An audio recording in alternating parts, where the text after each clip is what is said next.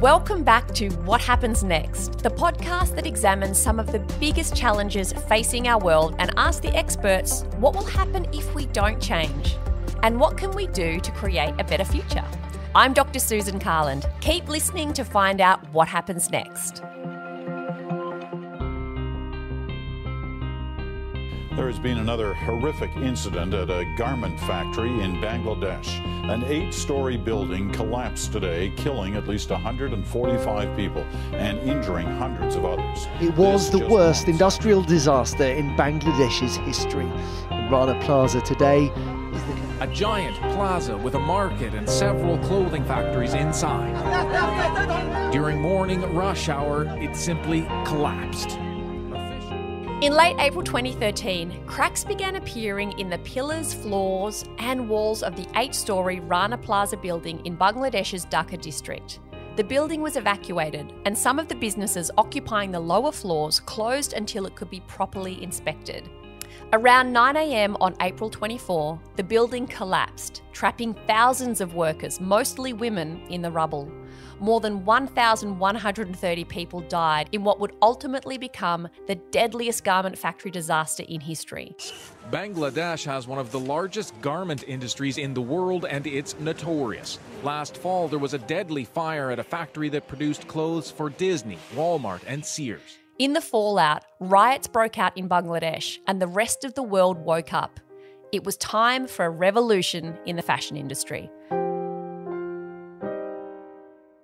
Such a tragic event, and so many hundreds of people died. And it immediately focused our global attention on the process of making fashion, how it's accelerated beyond compassion, beyond kindness, beyond the craft, the reason for fashion in the first place. That's Janice Breen Burns, who's worked as a fashion writer and editor for about 30 years. She says that while the Rana Plaza disaster opened a lot of people's eyes to issues with the supply chain, specifically who's making our clothes and what their living conditions are like, change was already in the air. That was one trigger, but I also think it's part of the zeitgeist. Everybody's thinking about climate change, transparent supply chains, where their food comes from, where their clothes come from, where their chairs and tables come from. We all want to take a responsible approach to the way we live our lives and what we consume. You know, we've got 100 billion garments being produced every year globally, and they're being completely underused. Oh, and they're being worn, like they're not even being worn properly. Alicia McCallion and Julie Bolton work at the Monash University Sustainable Development Institute, where one of their projects takes an interdisciplinary approach to tackling the textile waste crisis. And it is a crisis. Here's Julie. We're buying at a rate that is not sustainable for our planet, and we're consuming at a rate that is just not going to last long term. It's not going to have any good outcomes for anyone. We're not thinking about what we're producing. We're not thinking about what we're consuming. And when you stop and think about the resources that have gone into making our clothing, making what it is we wear, if you really think about all the steps along the chain, so how the fibre was grown in the first place, how it was turned into fabric, where it came from, the people involved, where it was then shipped to and turned into a T-shirt, how it came to the store, you end up buying it. And then if you only wear it once or twice, and then you go out and buy the next colour or the next T-shirt or the next style, it's not great. It's not great for our planet. Just in terms of success, though, this is the other thing that worries me and keeps me up at night. The fact that success for brands, for anyone, is seen in terms of more. So you sell more and more T-shirts, you're seen as a more successful brand and you've got more profit, and that's a good thing. We're not seeing success as quality, looking after the planet, making sure we've produced thoughtfully. Julie, what do you think is driving this desire for constant acquisition of more clothes, more clothes, more clothes? Man, there's a lot of different things I think that are driving it. And I don't think it's just clothes. I think it can be related to all aspects of our lifestyles. Like, we know in Australia where our houses are getting bigger and bigger, and they have been for a number of years now. Our wardrobe's getting bigger and bigger. food waste, like, so the amount of food we're buying and churning through, like, that's another issue. So I think there's a whole lot of issues at play here. It's not just on clothing. And then what's driving it? Maybe, and this is just a guess, like, I don't think enough research has been done on all of the drivers behind fast consumption and production. But maybe we've lost our way a little bit. If I had to think of something, I would think, and this is something I saw about 10 years ago that really got me interested in the issue. I lived in the Solomon Islands for a couple of years, and the Sols is an amazingly beautiful, beautiful place. Completely, it faces a lot of different challenges to what we face in Australia. And the challenges I feel in the Sols, people are much more connected to where things come from. And there's a value placed on rubbish. It's not rubbish. It can be used 100 times. Like, I think here we've had access and we've had such a good life for a long time, where we've forgotten the cost, the real cost, the true cost of our products and everything that we have. And so I think we need to stop and we need to reconnect, and we need to remember that everything comes from somewhere. Our ability to purchase trendy clothes we only wear once or twice is thanks in part to fast fashion, which isn't as new a concept as you might have thought. Dr. Aloise Zopos, an applied researcher at the Australian Consumer and Retail Studies Unit at Monash University, explains. Where did the term, or where did the idea of fast fashion come from? Well, fast fashion refers to the designing, manufacturing and marketing of inexpensively and rapidly produced clothing, largely in response to catwalk and consumer trends.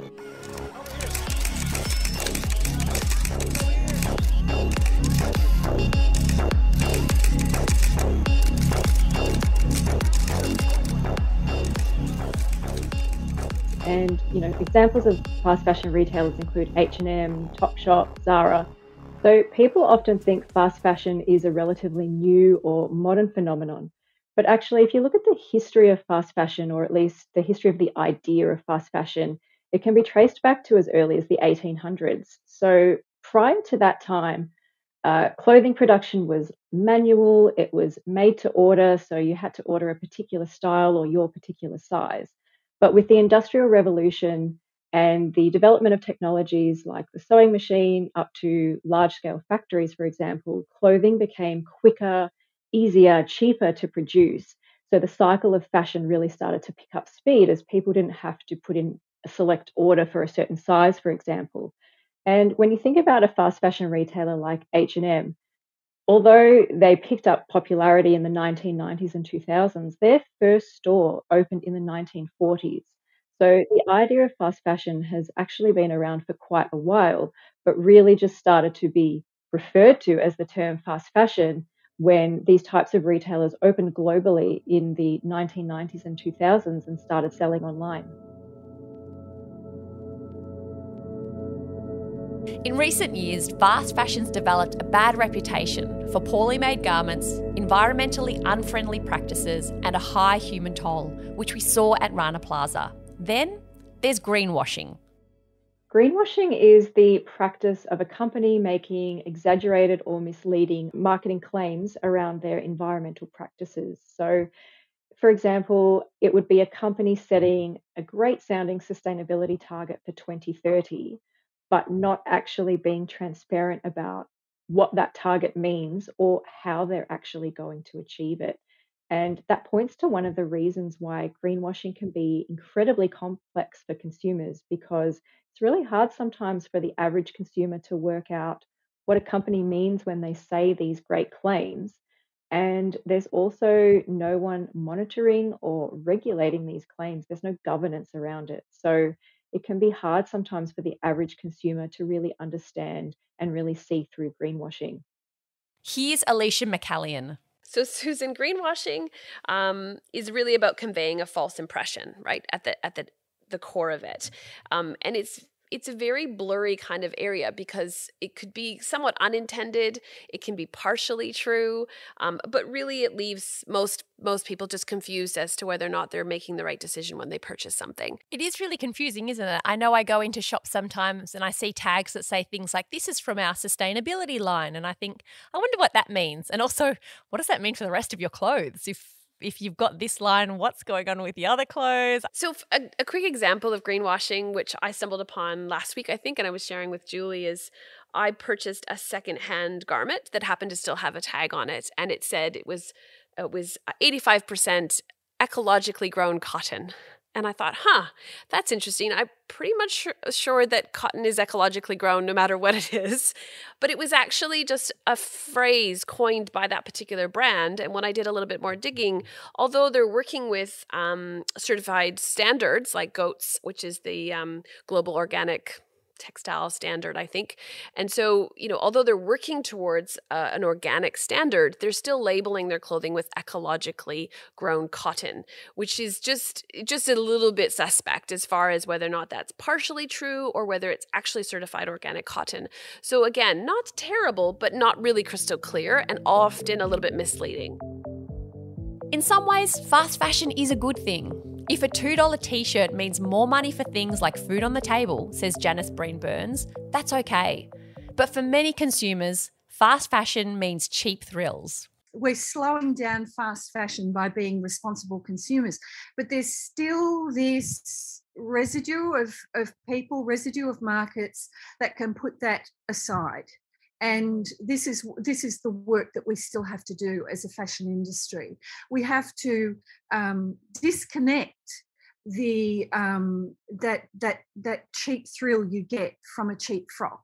We have to disconnect that sense of, well, it's a buzz or that little flicker, that little moment of satisfaction or that little moment where you think that you can rise above your own reality and you'll be prettier or you'll be cooler or you'll be better if you buy this $30 frock without actually sort of looking into how it got onto that rack.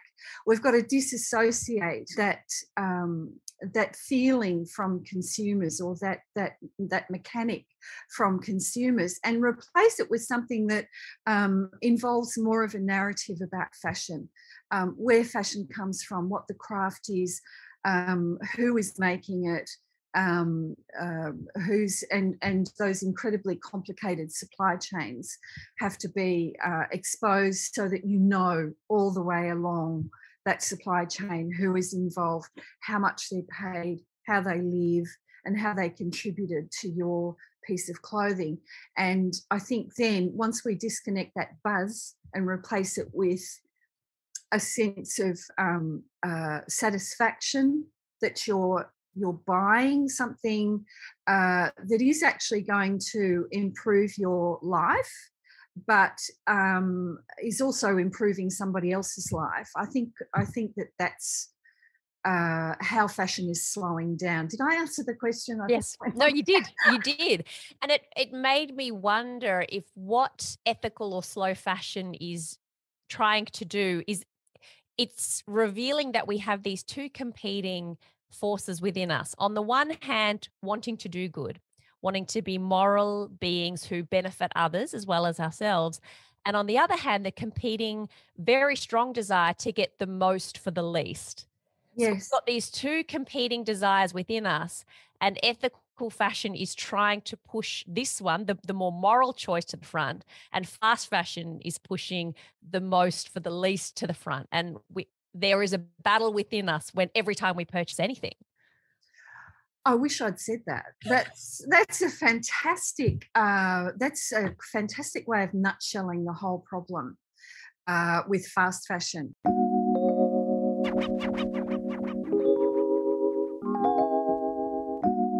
New York City-based designer and Instagrammer Nicole McLaughlin has taken upcycling to a whole new level. Go look at her Instagram account if you've never seen it. We've linked it in the show notes. Don't worry, we'll be here when you get back.